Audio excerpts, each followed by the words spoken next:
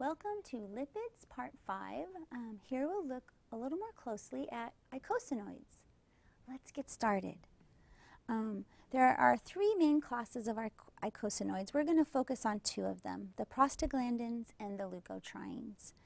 And why these are so important is because they are the chemical initiators of inflammation.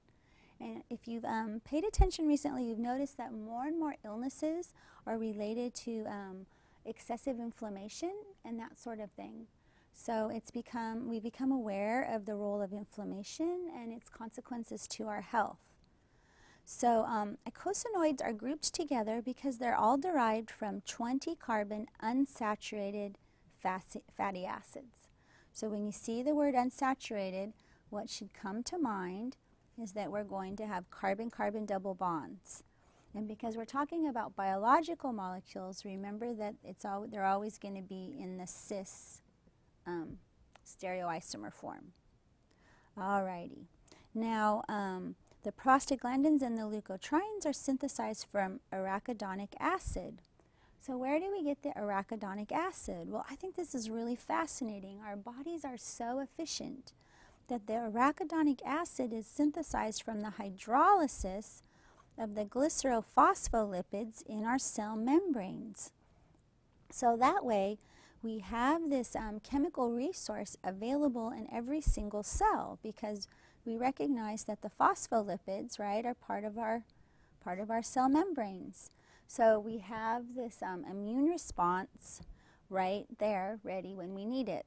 The tricky part is that it's been triggered too much lately. Alrighty, so here is a typical phospholipid, and right, we see the glycerin, just kind of a quick review, right? So there's glycerin, so there's our glycerin backbone, and we see, right, there's the phospholipid part, and so now we look here and we see the unsaturated chain, so we can recognize that. If we count the carbons, we'll find that there are 20. So now we're going to do a simple hydrolysis reaction. So we know to cut this bond right here, and we'll have the water come in, and here we have our hydrolysis enzyme. And so now the molecule's been flipped around, but here's the carbonyl carbon, and this would be the hydroxyl group that came from the water. And so here is our arachidonic acid, which with those cis double bonds gets that curved shape. So sometimes we can see arachidonic acid written in a linear form, but where it's not explicitly showing the cis double bonds, but we see it's really important to recognize that structure of the cis double bonds because it helps us recognize how it can be used as a precursor, especially for the prostaglandins. We can look over here at the region carbons 8 through 12 and see that because of the cis double bonds, it sets us up for this ring formation. And then here we have more going on at carbon 6 to create this part for the leukotrienes. Now, so now I just want to connect this with what we're learning about our molecular portfolios about drugs. So the prostaglandins, right, so the prostaglandin will actually trigger inflammation. So if we're trying to avoid inflammation, we can use drugs called non-steroidal anti-inflammatory drugs. So we just talked about cholesterol in the previous video. So we can see these are definitely not steroids. There's no fused rings. So let's make sure everybody has this acronym down, right? So non-steroidal anti-inflammatory drugs. And so these are examples of, like, aspirin is an example. And the way they work is that we see here that there is several enzyme catalyzed steps that must occur. Well, one of those enzymes is cyclooxygenase.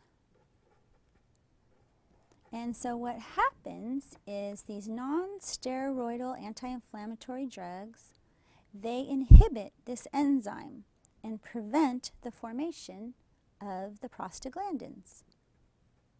And so back in our protein and enzyme chapter, we looked at inhibition.